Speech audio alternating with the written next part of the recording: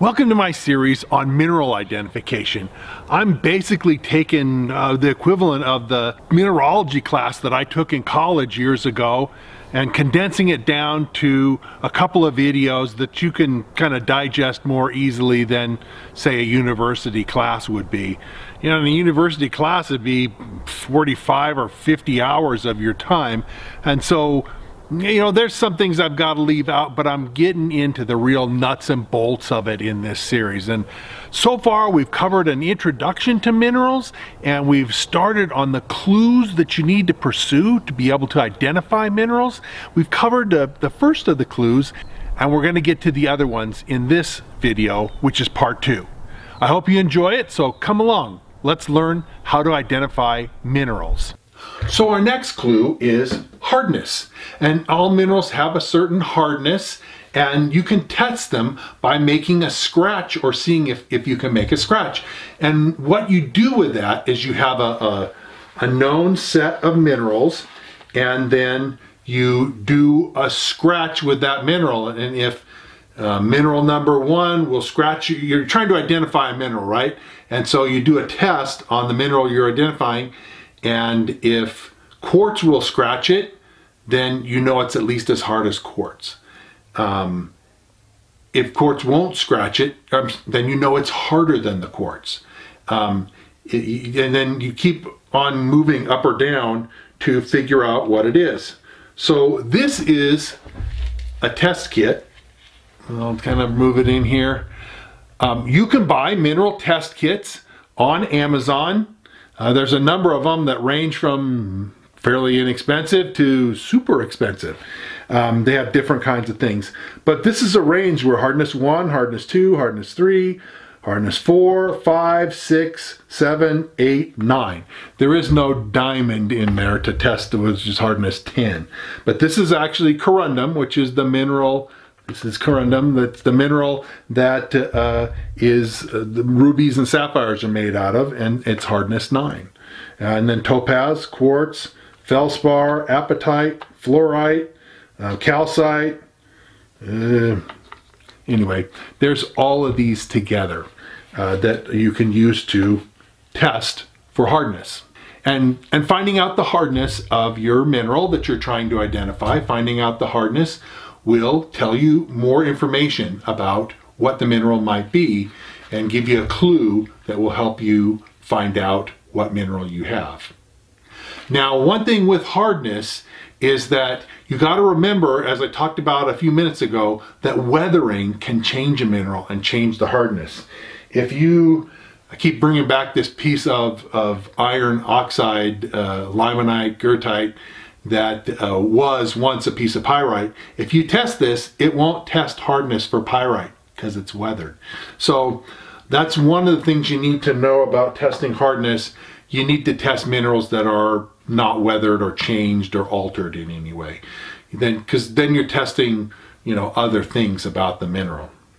So hardness. Okay, so number 3 is density. And some minerals are a lot heavier than others, just a lot more dense. This mineral is galena. It's from a mine that produced lead ore. And because of the lead density, the density of galena is real heavy. And unfortunately, I can't show you on a video that something is heavy, but it is. Now, I showed you this quartz crystal. There's a lot of minerals that are in this range, you know, pretty close to what quartz is, but there's not as many that are super heavy. And so having a high density tells you that it belongs to a certain group. And now I can just heft this and say, yep, it's pretty heavy. But if you want to actually know what the density is, because there are tables of minerals, like I say that my rock and mineral book will tell you what the density of that mineral is supposed to be. You know, if you're thinking, well, this might be stibnite or some other mineral, right? You can test the density, and it will tell you in the book what the density of stibnite or whatever other mineral you're looking at, what the density is supposed to be, or galena. Now, density is figured with a water test, and I'm going to show you a little bit about that right now. The calculation of density is basically weight over volume. So it's often calculated as grams per cubic centimeter. And it's basically a weight type of thing. It's easy enough to weigh an object or a mineral dry and see how much the weight is. But then calculating the volume is a little more difficult.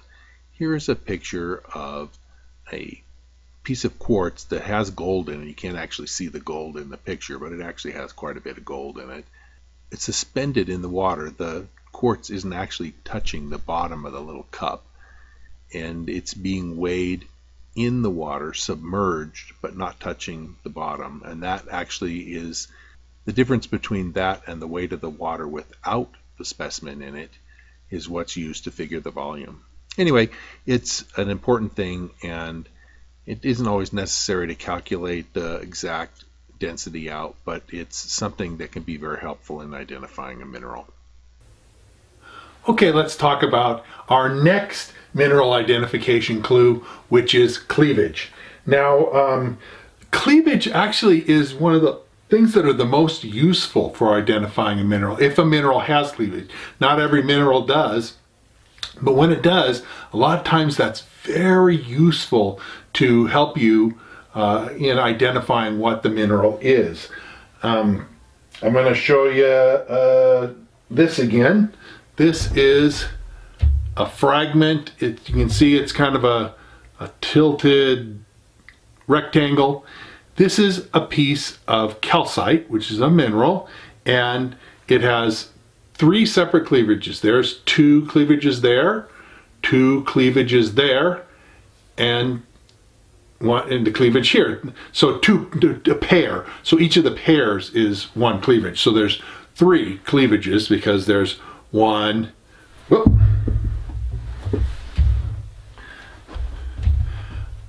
because there's 1, 2, 3 separate faces of cleaving. And what it is basically you can take a sharp edge like a razor blade or knife edge or something like that and put it on the mineral and whack it with a hammer, and the mineral will break along a certain plane. That's what cleavage is. And if a mineral has, like I say, cleavage, it can identify it because the actual angle of these breaks, so like on calcite, this angle between all the different planes, yeah, that angle is always the same. So if you were to look at any calcite crystal or break it or whatever, it would always have the same angles between the faces of the cleavage. It has to do with how the atoms are arranged inside the crystal. There's points or planes of weakness, and the planes of weakness between the atoms is what makes for cleavage. Now, some of you may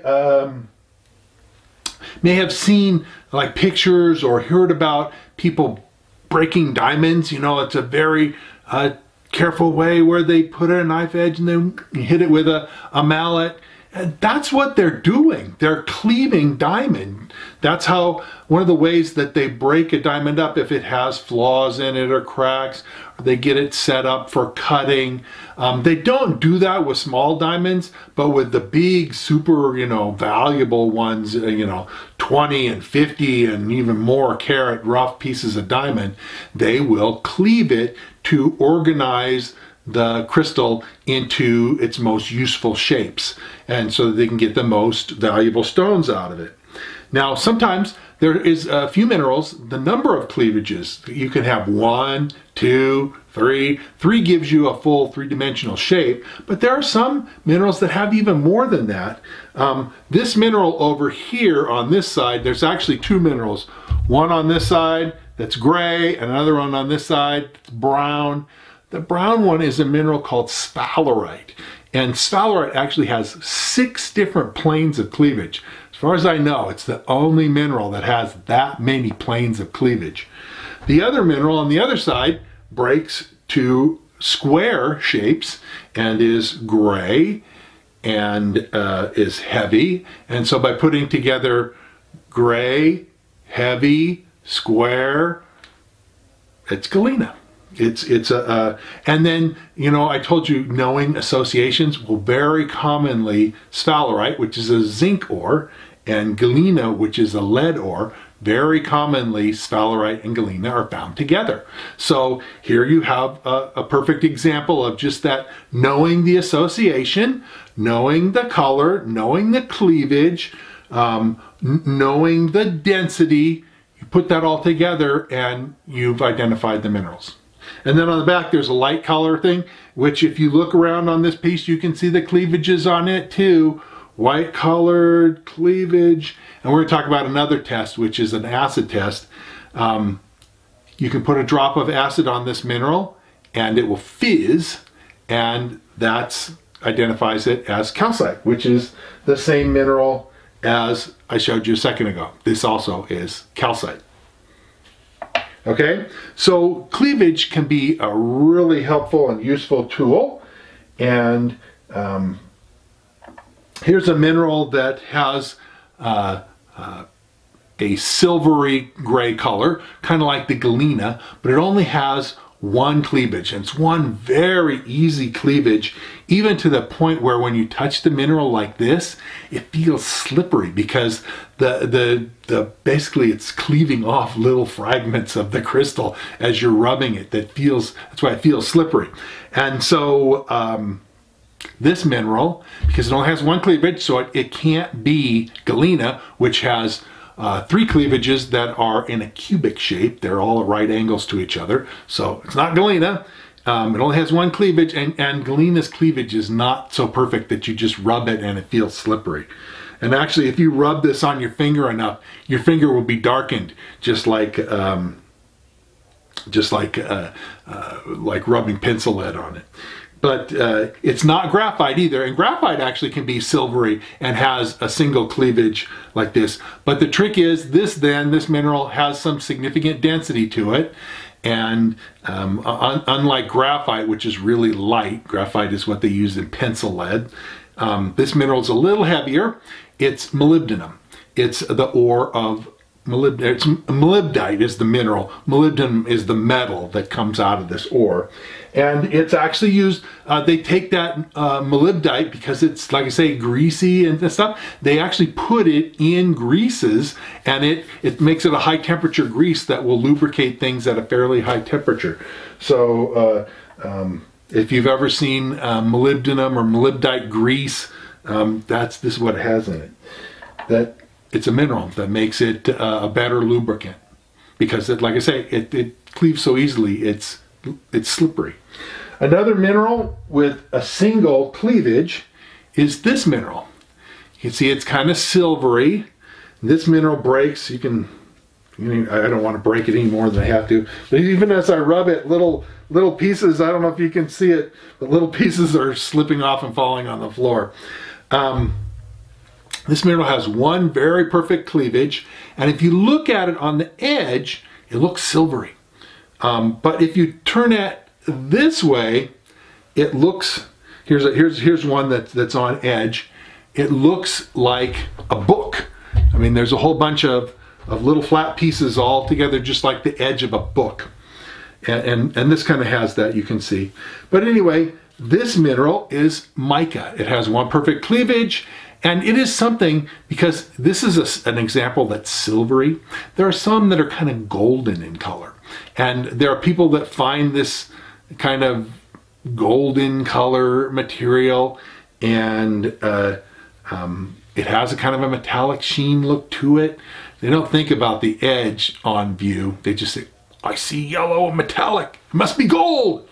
Well, it's not. And actually, mica is a very common rock forming mineral, and it's not unusual that it has a golden kind of color.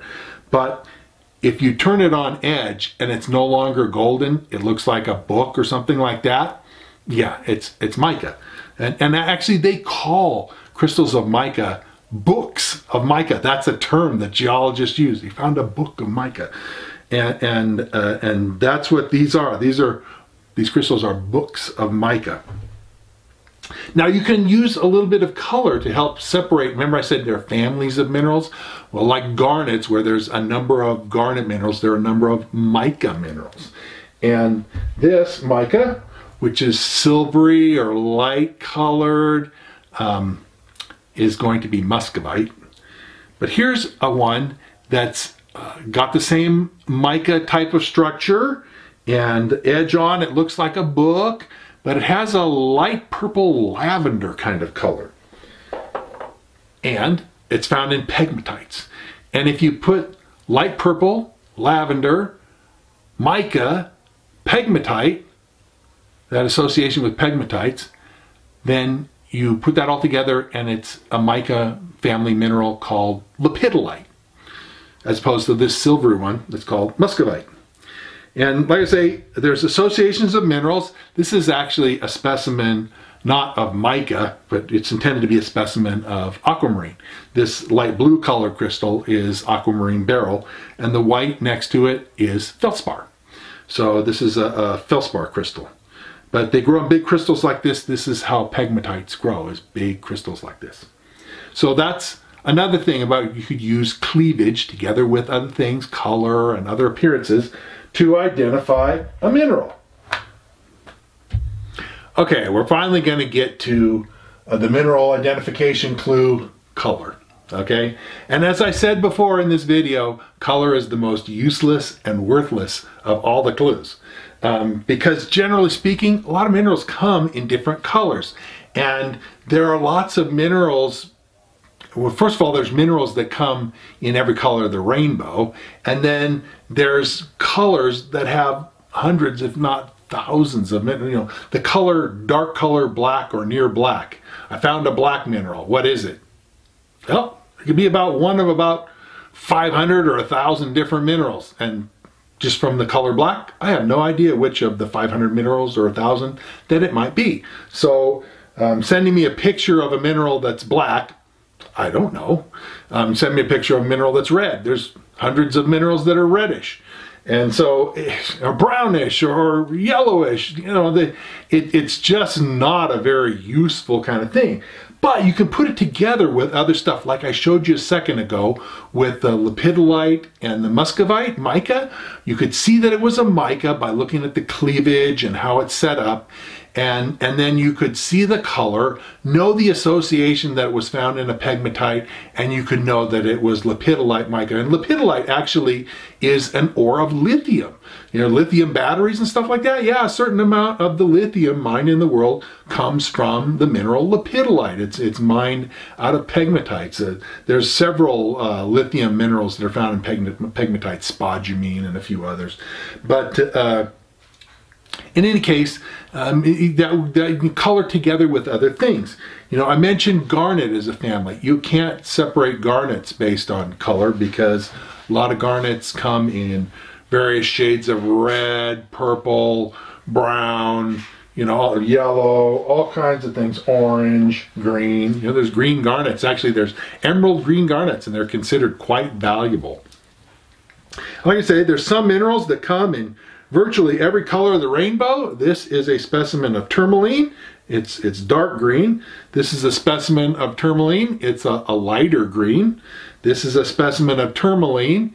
It's pink. This is a specimen of tourmaline. It's black and opaque. But there's tourmalines in every color. I have tourmalines that are yellow, purple, orange, brown. I even have a specimen of tourmaline that's essentially colorless. It's super pale pink. If you put it on a piece of white paper, you can barely see that it's a slight pink. If you just hold it in your hand, you would say it was colorless.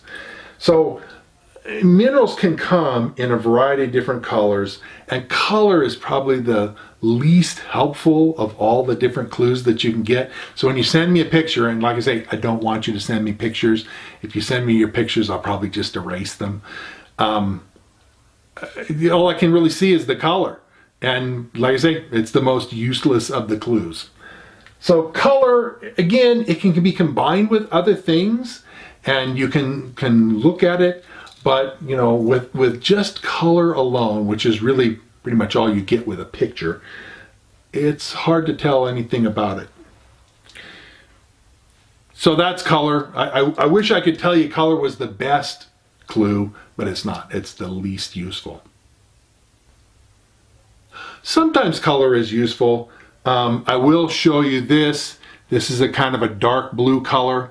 And so if you're in an area that you know has copper minerals, so you have an association link, and you see this really dark blue, it's pretty high odds that it's azurite. This is a common copper mineral. It's a copper carbonate, and it is an ore of copper. And you know, it can, so color in that case, because you also have an association, is useful for identifying a certain mineral. So our next mineral clue is luster. And again, this is a mineral characteristic that's not always all that useful, though sometimes it is. This is a piece of quartz, just like some of the other quartz I have. Here's calcite. A lot of minerals like this are considered to have a glassy luster. And so they look more or less like a piece of glass. And that kind of luster is really not all that helpful.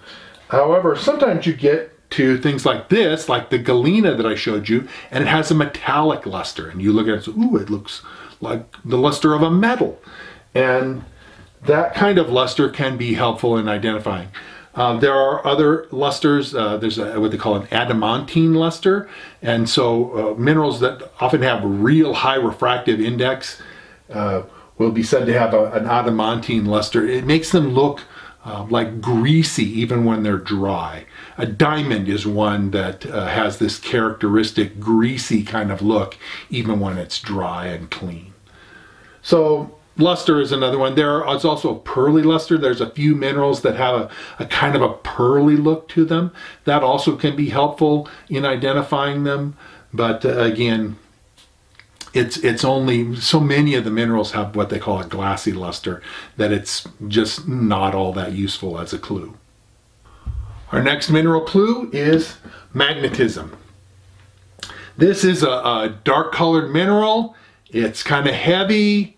Again, one of many minerals that are black or nearly black.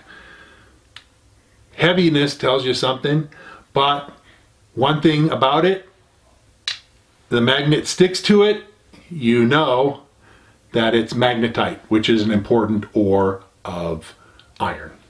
See, the magnet sticks to it pretty good. So not a lot of minerals are magnetic. There's only really a few, but if you do have a mineral that's magnetic, then you pretty well know what it is. There's only a few that are magnetic. It's one of the tests that can be done to differentiate between hematite, which is also a blackish, dark colored iron mineral. So it will identify a lot, and it's heavy. It'll identify a lot with magnetite, but hematite is not very magnetic. You can't stick a magnet to it easily like that. So anyway, magnetite, another mineral. It has in the very name magnetite goes along with the magnetism. So our last in this series of identification clues that'll tell you what a mineral is the chemical tests. Now there's certain reactions, chemical reactions that you can do, some of them pretty easy, some of them a little more difficult, that you can use to identify one mineral from another. Now this is just a little eyedropper that I have, and this is that piece of calcite that I showed you earlier. And now I'm not going to do this because it would actually, it would be difficult for me to get it on film such that you could see it and it would make a difference.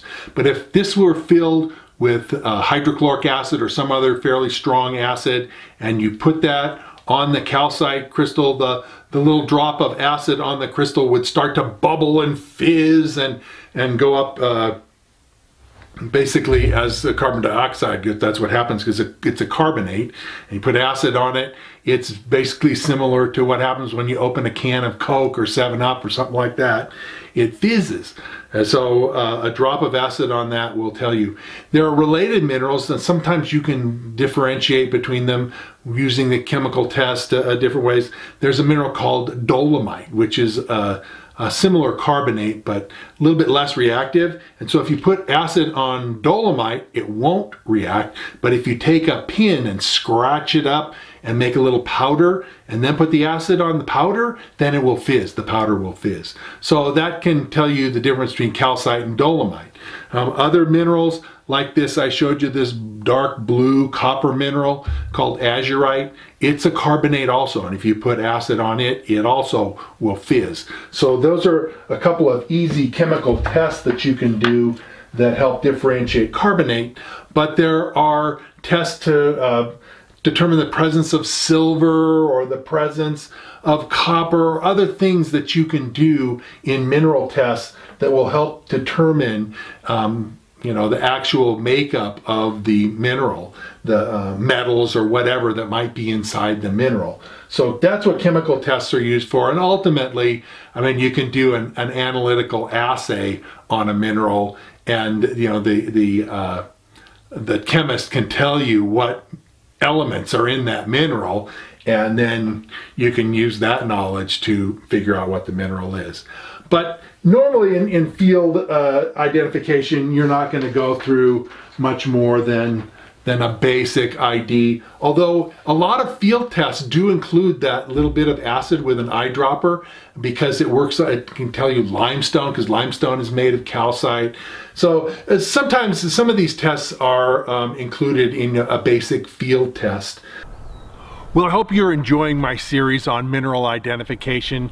And like I say, learning to identify different minerals is a skill that's valuable and well worth learning. I've used my skill at understanding rocks and being able to recognize rocks and minerals all over the world. I've found gold and silver, gemstones, mostly in the US, but like I say, really also all over the planet. So it's worth learning, and it's worth putting in the effort to learn all these different clues. And in this segment, which was part 2, we've covered a lot of the clues.